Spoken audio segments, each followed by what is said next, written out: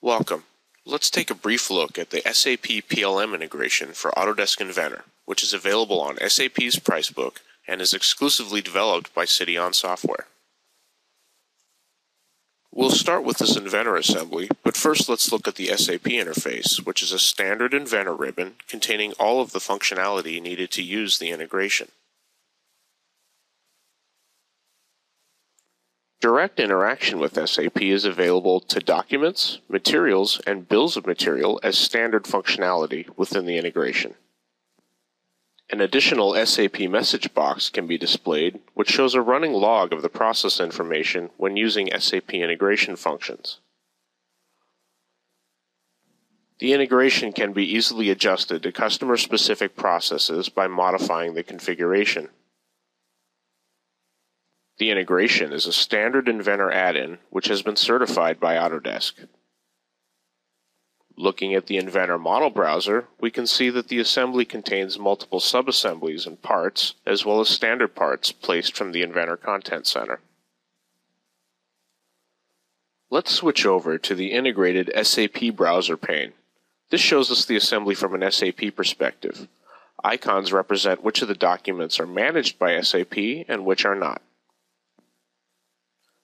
We can quickly create SAP document info records by selecting a component and using the Create DIR function from the mouse context menu. The document info record is created in the background and a new indicator icon is displayed. The file has also been renamed to conform to predefined company standards.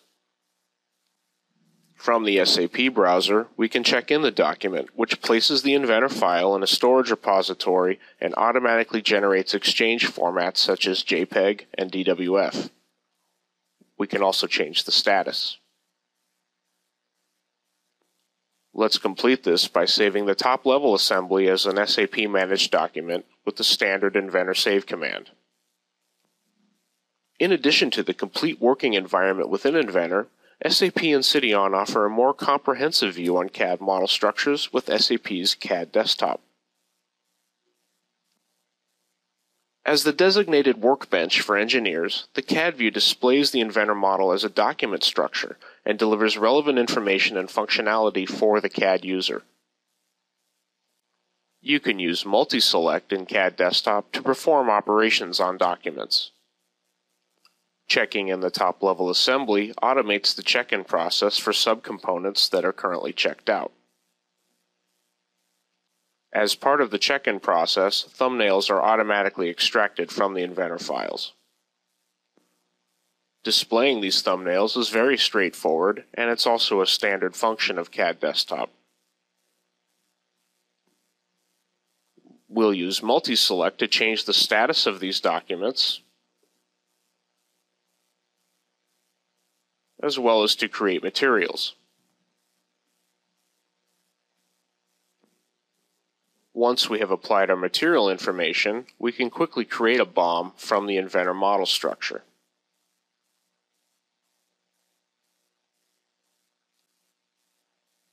Inventor drawings and presentations can be loaded within the CAD desktop model structure as needed.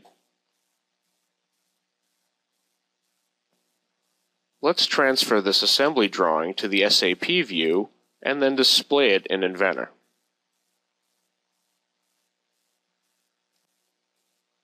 If we examine the Inventor title block, we can see that certain SAP information has been automatically filled in through the integration. The search capabilities within SAP are extremely powerful and flexible, giving the engineer multiple ways to search for their data.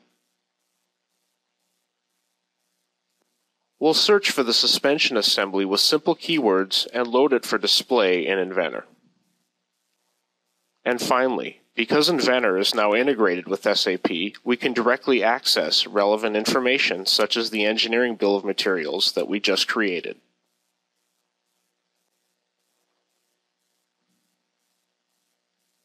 And this concludes our demo. We'd like to thank you for watching and invite you to visit our website and contact us if you have any further questions.